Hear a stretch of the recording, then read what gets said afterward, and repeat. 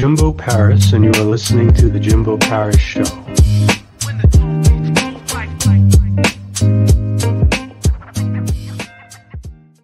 All right, how's it going, everyone? This is Jimbo Paris. Welcome again to The Jimbo Paris Show. Today we have Robin, and he is a keynote speaker, author, and he is an expert entrepreneur and coach. And from what I could see, he's very, very focused on startup mastery and kind of helping businesses to essentially make startups. So let's see what he has to say. Seems like an interesting guy. How's it going, man? Very well, thank you. Very excited for the show this afternoon. Very excited. Oh, all right. What accent is that? What accent? English. So I'm English. from the southwest of the UK. Yeah. Oh, okay. All right. And I notice you're wearing the Fearless shirt. What's the connotation to that? Well, it was a bit of a happy accident, actually. I've been coaching for a couple of years and delivering a talk in a local networking event, business networking event. And I think I said something along the lines of business owners need to just fear things in business ever so slightly less. Otherwise, they just get in the way and stop them from achieving their goals. And a very good friend of mine, bearing in mind there's sort of 80 odd people in this event, he stood up and he pointed at me and he said, "Fearless Business, that should be the name of your brand, your coaching program." So that was about 5 years ago, and it's stuck ever since. So tell me something about yourself. Who is Robin? I'm a husband, father. I've got 2 girls. They're 9 and 6. So they definitely keep me on my toes. They're my best coach between the 3 of them. I'm a cyclist, and a surfer. I have a Guinness World Record as well. So that's it in a nutshell. And then in terms of my day job, obviously I run a coaching program, Fearless Business, as you know. I've worked with a broad range of sort of different businesses over the years, from sort of big multi-million pounds revenue sort of law firms, right down to sort of grassroots businesses. And actually the businesses I love, the people I love working with the most are those, you used the word right at the very beginning, startups, like small one-person businesses. They're like hero businesses. They're people who are doing it because they love the work which they do. They get amazing results for their clients, and when you create a transformation in a business like that, you can actually see it happening and you can see the difference it makes to somebody's life. So yes, that's me in a nutshell. Fascinating. And can we kind of get more into this idea that you mentioned, fearless hero businesses? What are you working on as a coach? How did this all begin? Yeah, so the reality is, like, when you're on the plains of Africa and, there are genuine things to be afraid of, right? So there's hippos and crocodiles and lions and things like that. But the reality is that for many business owners, there's really nothing to be afraid of. There's 2 things that could potentially go wrong in business. So it could be maybe you lose a little bit of money, or you look a bit dumb, you look a bit stupid, essentially. And actually the reality of those 2 things, like, they're not actually that bad, like in the grand scheme of things. People forget stuff and they move on. So even if you do something that is a little bit odd, or stupid, like, give it a year and most people will have forgotten about it because they've got their own lives to get on with. And, the whole sort of goal around growing a business is, it's the 3 Fs, the golden 3 Fs. So it's got to be fulfilling. You've got to enjoy it. It's got to give you the freedom which you want. And ultimately also, the goal of a business is to make profit, is to make a bit of money. So finance, that's the 3rd F. And, there are so many business owners out there. If you watch Shark Tank, or if you watch Dragon's Den here in the UK, or any of those similar sorts of programs, every single one of the business owners on there, the entrepreneurs on there who is, being pitched at, they've all built businesses and they've lost everything. They've rebuilt their businesses, they've lost everything. They've rebuilt everything, they've lost it again. And they've been through that cycle several times. So, the second sort of failure, as it were, if you lose a bit of money, well, there's plenty of case history out there to show that you can always make it back again and start up a new business again and have the success that you want. So the reality is, like, there's nothing to be fearful of. There's nothing to fear in business. And like business owners, I find, like, they worry about such, I suppose to the individual, they are big things. It's a big deal until you show them the reframe. You show them a different way of thinking about it. So simple things like standing up, for example, and doing a 60-second pitch in front of 50 other business owners at a networking event. Like 90% of people, when they walk into that room the first time, they're absolutely petrified. The last thing they want to do is get up and speak. But once you've done it a few times, you know, the fear starts to subside a little bit, and you've got to go through that process of like practice in order to get better at your craft, to get better at your pitch, to be able to better communicate what it is that you actually do as a business owner. Another big fear is around pricing, for example, which is one of my sweet spots. You know, too many business owners undersell themselves because they're too afraid to ask for more money, because they think, like, their big fear is rejection. They think that if they ask for more money, they're going to get rejected. But like, again, the goal isn't to go out and collect as many clients as you can. It's not to get loads and loads of yeses. It's to get a nice balance of yeses and a nice balance of no's. And I believe a good sort of conversion rate for a small business owner is somewhere around the order of 20 to 40%.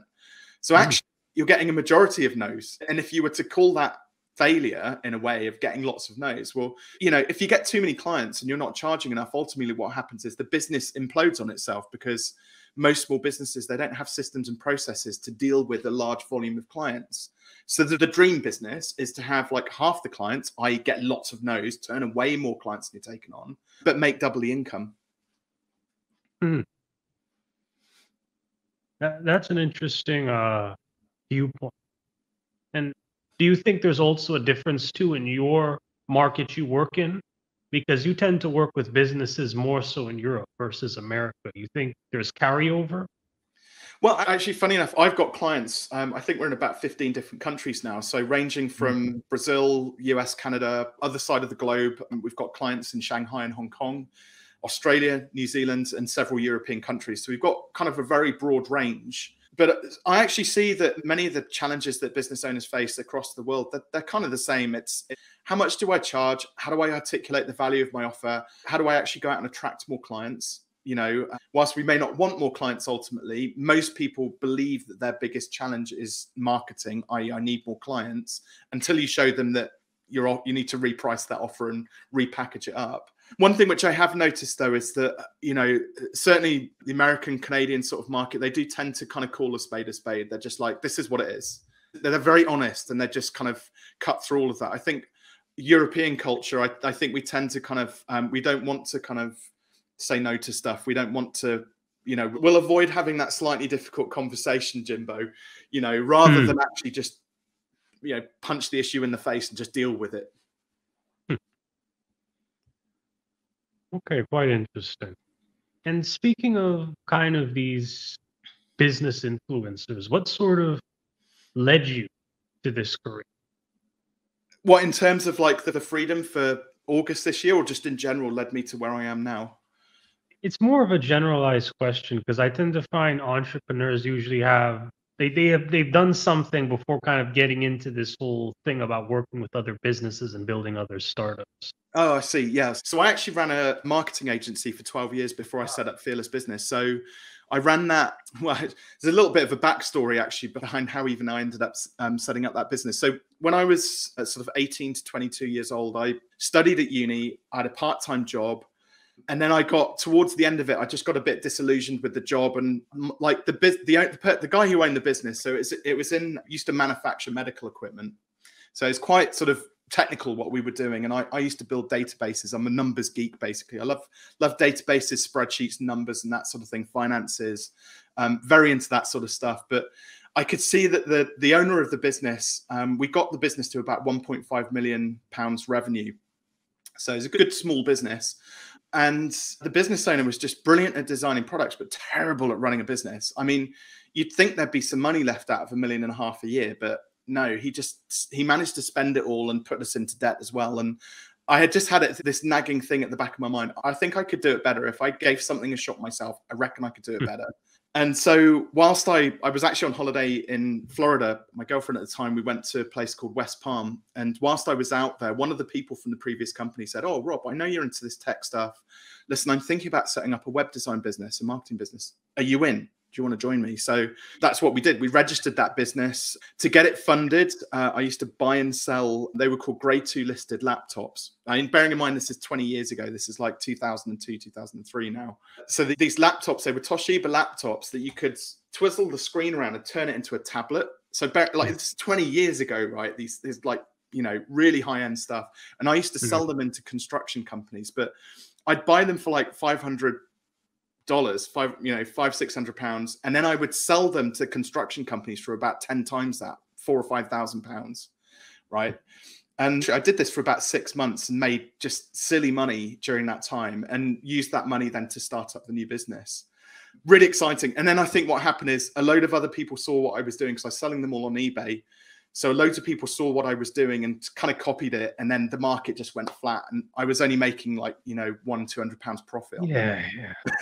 I know a bit about that because IBM, they used to have this thing called a ThinkPad, and it was like the same system, and it failed entirely as well. So I think that's interesting. Toshiba Yeah, well, did the something. Toshiba ones were brilliant. I mean, look, I could geek out about this stuff because I still love those products because it did me so well for that time. But they were modular. So if a disk drive failed, you'd take one out and plug another one in and it would work again. So it was a really smart system.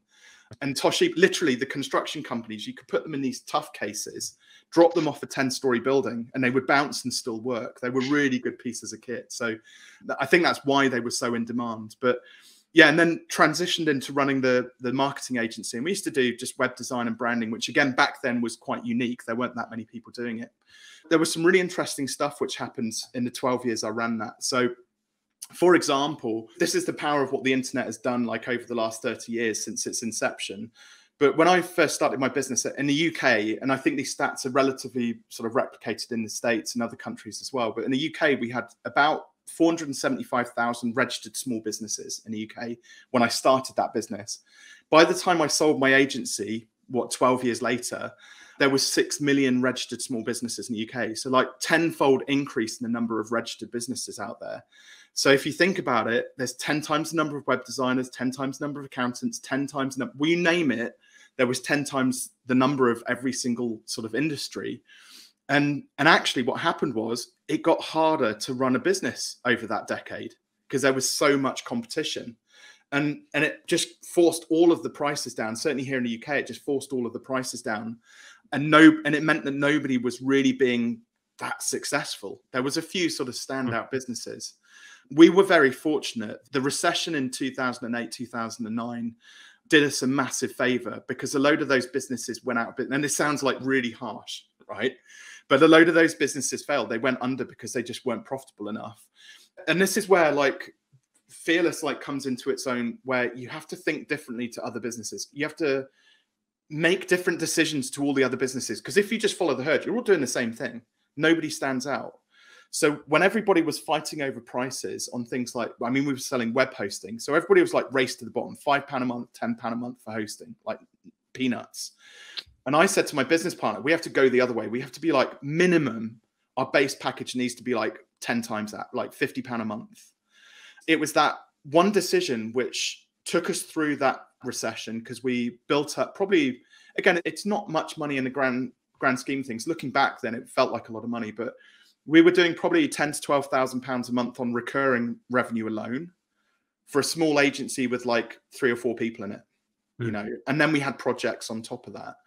And it literally, that saw us through the recession. And I remember in my local town, probably pre-recession, there were maybe 25 agencies. Post-recession, there was 5, and we were one of them. So going against the grain, doing the opposite of what everybody else is doing is sometimes hugely beneficial. Can we kind of go deeper into that business move that you made? So you raised the cost in general for... Yeah, so literally there's this thought process, right? That if you discount something, if you reduce your prices, then it should make it more attractive. More people should want it and come and buy it because it's cheaper. But the difference is, so if you take, I don't know, let's say, your supermarket, for example, where you buy your groceries, where like if somebody walks in there and they buy milk and bread, right? Just the daily sort of stuff. And they walk past the baked bean aisle and they see that baked beans are on like a 2-for-1 offer. They'll go, oh, I'll grab some beans. I like beans. There's a 2-for-1 offer. The reason it works for grocery stores to do discounts and sell things cheaper is because they have something called latent demand. A load of people walking through their store every day getting bread and milk. Most small business owners, though, on the other hand, they don't have that latent demand. They're trying to stimulate and create demand. So they can't just throw an offer out there and all of a sudden loads of people buy it because they just don't have the people walking through their store.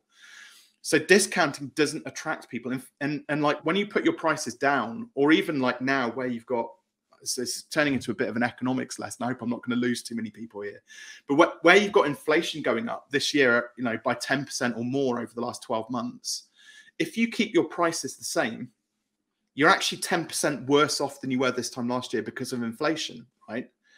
So that in effect is a 10% discount that you've kind of introduced. And again, like people think they do it to be competitive, but what happens is when you drop your prices, you're signaling to the market, I've got a ton of baked beans. Now, I don't know about you, but if all of a sudden, like, what's your favorite type of car? Like as a kid, what car did you look at and you were like, that's my dream car. I'd love to have that. I would say maybe Rolls Royce. Rolls Royce. So what's a Rolls Royce cost these days? So if you went for a Phantom, it's like what, $400,000? $400,000. $400,000, right? Imagine if Rolls Royce all of a sudden they're like, oh, we're not selling many Phantoms at the moment. I tell you what we'll do. We'll drop the price to like 40K or 100K even. You'd be like, why are they dropping the price of it? Why were they selling it for 400,000 last week and now all of a sudden it's 100,000? Like, are they ripping me off with the? So all of a sudden you see all this dynamic of like psychology starting to creep in here. And now is that Phantom more or less desirable? Yeah, it becomes less desirable. Becomes less desirable. Now all of your mates have got Rolls Royce Phantoms, right? And you're thinking, well, I never thought of it like that. That's very interesting. Yeah. So you drop the price and you signal to the market, we've got a whole load of these things. It makes it less attractive, not more attractive. Okay. And sort of when you began to take this risk and kind of make this massive change of raising, you know, your prices for web hosting, like, how did you spend your days? I was very hands-on personally. I was doing a lot of the sort of sales, marketing, project management, and that side of it. We took on a lot of apprentices as well. That was our sort of one of our ways of giving back to the community. Was we used to take on sort of green 17 or 18-year-old people, train them up to be coders, web designers, and took a huge amount of sort of enjoyment out of sort of training them up. So that was like how I spent most of my days. But generally, we were building websites. We created this. This was really fun. We created these branding workshops. They were like a one-day branding workshop. So I don't know if you know much about sort of traditional like graphic design and freelance work. Tends to be quite long and convoluted, a bit of a negotiation. And then there's quite often a lot of stress in the process because like what you have in your mind, this idea about this logo that you want to get is never quite recreated as you thought it might be by the designer, right? We used to have this really long, protracted logo design process, and it was quite frustrating for us, definitely frustrating for the client. And one day I thought, there has to be a better way. And this is just, again, the way I have the analytical, the numbers, that side of the logical side of my brain came out. And I was just like, what if we could do logo design in a day? What if we could, somebody needed a logo next week, we could get them into our office, we'd go through this 7-step process, and we'd design them a logo. We managed to achieve it. The first one we did, I think the client came in at like 8 o'clock in the morning and they left at about 9:30 at night. So it was like a full day's worth of grind, but we got the job done. They got their logo. They loved it. They got a style guide, so they knew how to use it and things like that. And gradually we refined this process down to being probably about 5 hours. So client would come in sort of 9:30, 10. It'd be fairly leisurely. We'd split it up the day up with a lunch. They'd be gone by about 3 or 4. It was brilliant. Again, this was another real great lesson that I learned from a pricing perspective. So where I already had that, well, instead of going down on price, we've seen it work with the hosting. So we've seen it go up. So with the logo design process, which is typically most people charge out like an hourly rate. So they'll charge like $50 an hour, $80 an hour or something like that as like a freelance graphic designer. And we were doing the same. So we discovered that even over the course of like a 3-month graphic design, like logo design process, we may only build 10 hours. So we were billing like a few £100 for this long drawn out process. But when it came to the one-day thing, I remember the first time I pitched it still like vividly. The guy said, I've got a product launch coming up like next Thursday. I need a logo for it and nobody else can do it for me. Like, what could you do? And I said, well, I've got this idea for this one-day branding workshop. Would you be up for like being a guinea pig for it? And he said, yeah, definitely. It sounds perfect. It's exactly what I want. How much does it cost? And I just made a number up. Like, I was like, well, normally like in a day, like £50 an hour, it's like £500. Like if we're solving a big problem for him, i.e. he needs this fast and he needs it done to a high quality, well, surely it's worth a lot more than £500. So I just went 1,500 quid. And I kid you not, there and then he transferred the money. We booked the date in, I booked the graphic designer, and we delivered the workshop, a couple of days later. And a few months after that, so we'd now delivered 20 or 30 of these things, and we're starting to get well known for it. One of my mentors phoned me up and he was like, Robin, and I don't know if you're familiar with the geography of the UK. So it's obviously, it's probably about the size of one of your states in the US, right? But for us Brits, it's a long way to get from the top to the bottom of it and vice versa, okay? So my mentor, he said, and I'm based down in sort of the bottom half of it. My mentor said, Robin, I've booked you for one of your branding workshops tomorrow. It's up in York, which is at the top end of the country, miles away. How much is it going to cost? And I said, I don't want to go to York tomorrow. It's just too far. I've got family and this, that, and the other. It's like, just don't want to do it. And he said, give me 5 minutes. And he hung up. And then literally 5 minutes later, the phone goes. And he says, Robin, would you drive to York tomorrow? So you'll have to come up tonight. We'll book your hotel, deliver the workshop. But would you do it for 18,000? And my eyes literally popped out of my head. I was 18 grand. He's like, yeah, clients agreed to 18,000. Would you do it? I was like, yeah, sign me up. I was in my car, gone all the way up to York. But again, like you think about the progression of like £500 to 1,500 to then 18,000, and somebody was willing to pay for that. Probably if I hadn't been pushed a little bit by my mentor, then I would never have asked for that much. So the next question is, what personal habits are you proudest of? Gosh, that's a really good question. So I'm very sort of dedicated, like family guy. So things like the morning routine with me, with the girls, is massively important. Even when they don't want hugs and kisses and try and push me away, they still get them, right? Showing love is actually like a really massively important part of my life, especially where my children are concerned.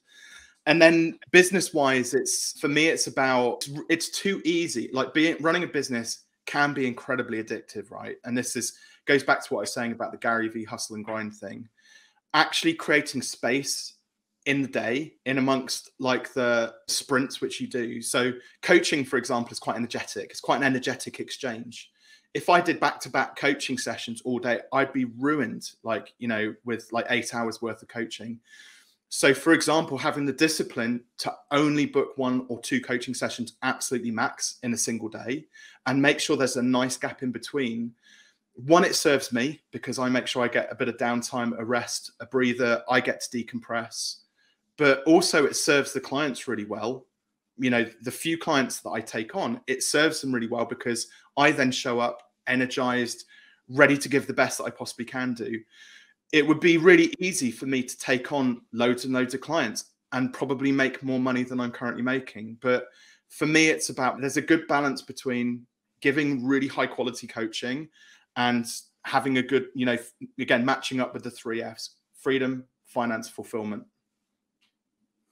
Now, while doing all this and kind of developing yourself, what's the most interesting thing that you've learned recently? One of the most interesting things that I've learned recently is about fearless dynamics. It's the dynamic energy that a business experiences. And I think life goes this way as well sometimes. But most people expect, well, business is a good example. So we expect business to be like that: growth, just steady growth, upwards, no kind of peaks or troughs, just go like that. Most people know that the business life cycle kind of looks like that. But you can actually break that business, that craziness, going up and down the dilly dumps of business and life, down into essentially kind of 4 very clearly defined stages. So the first one is kind of just, you might have a little bit of an upturn, but the longer sustained period of growth tends to be more of a consolidation phase, it tends to be a flat line. And that's when you're kind of doing things right. It's kind of okay. It's quite calming. It's quite relaxing in the first instance.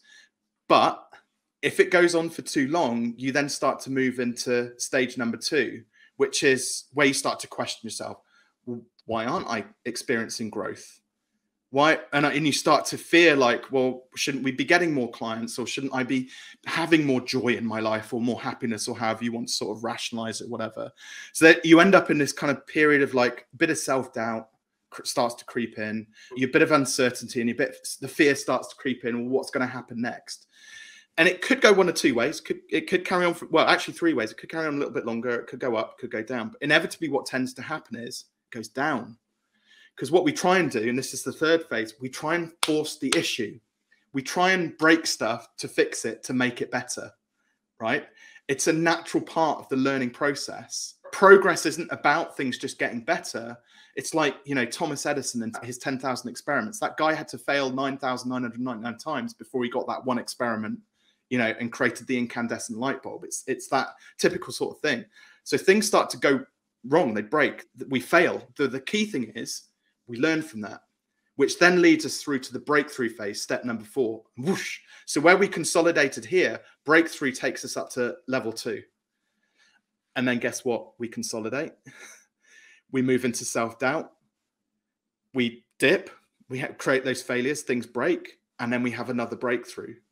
And I think when people accept that is just a part of life, and especially business as well, then, you know, you can see that success happens in stages. It's downturn followed by big upturn, downturn followed by big upturn. And we step up, we step up, we step up. And you have 2 best-selling books, correct? Yeah. I think the first one, the biggest one, is like Online Business Startup, and then the second one is Take Your Shot. That's right. Yeah. Can you tell us a bit of the story behind those 2 books?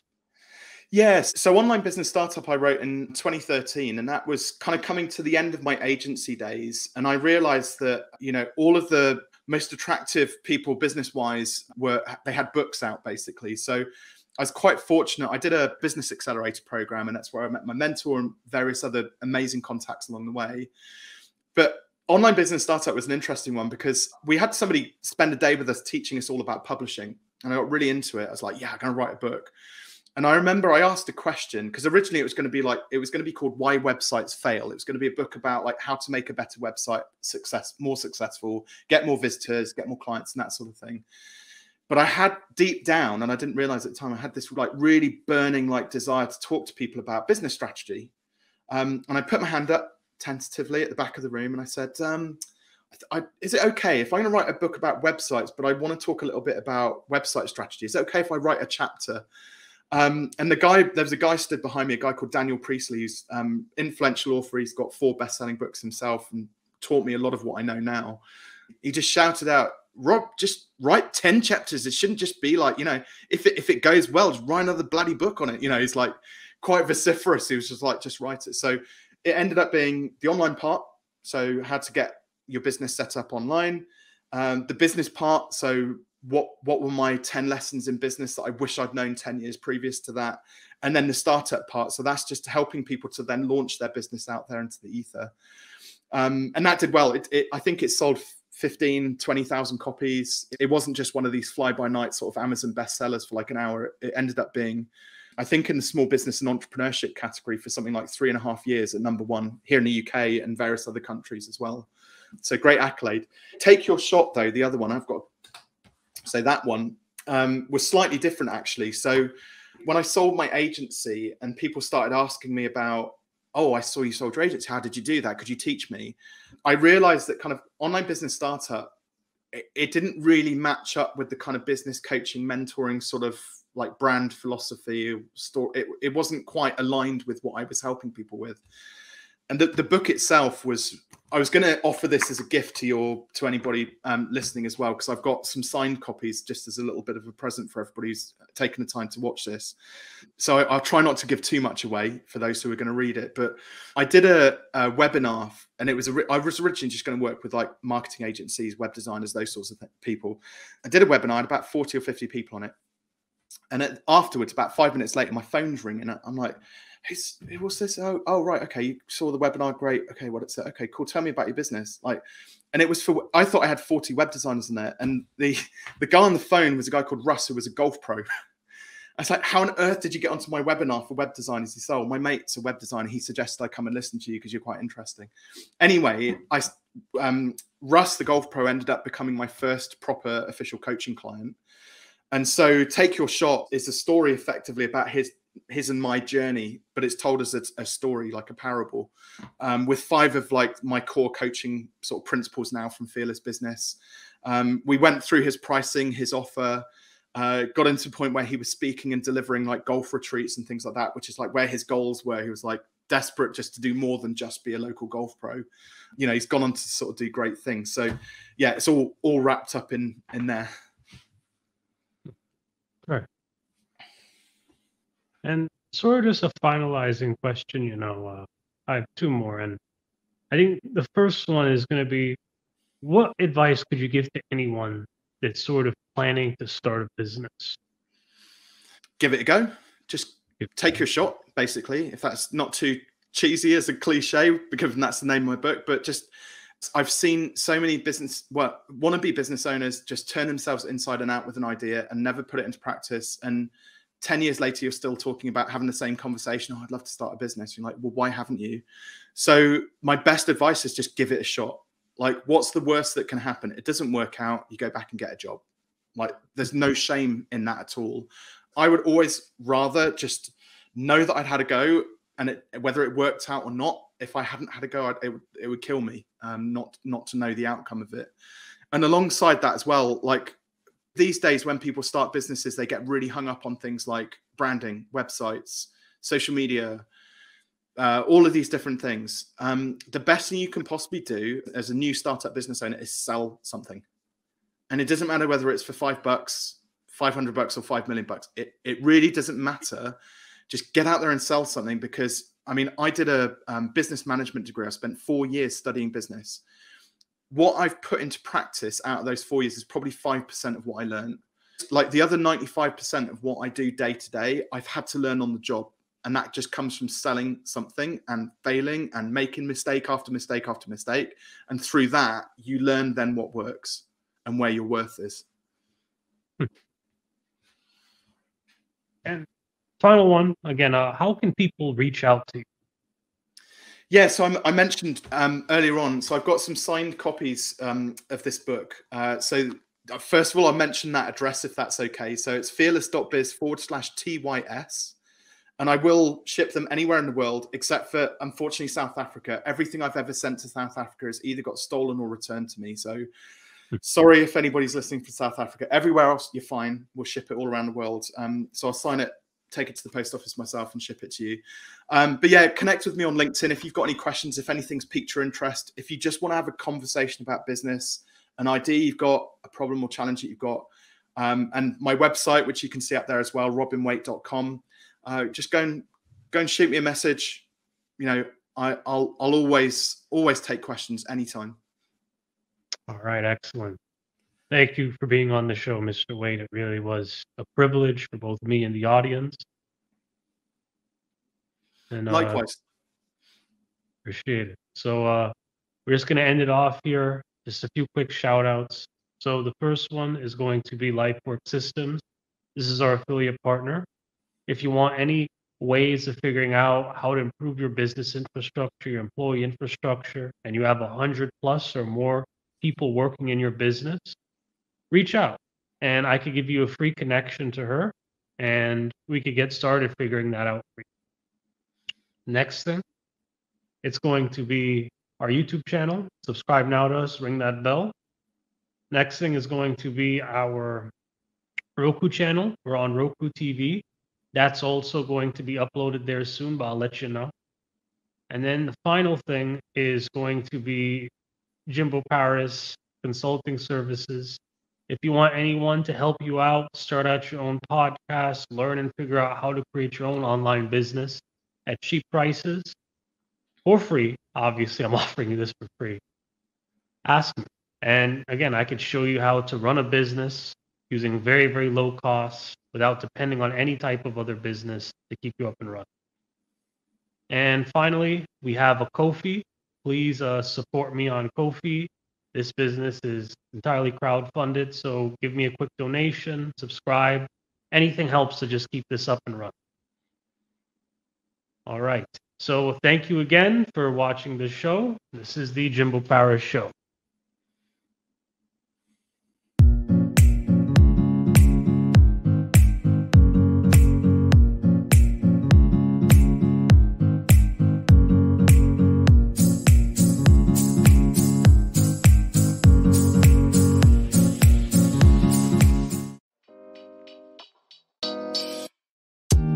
Thank you for listening to the Jimbo Paris Show.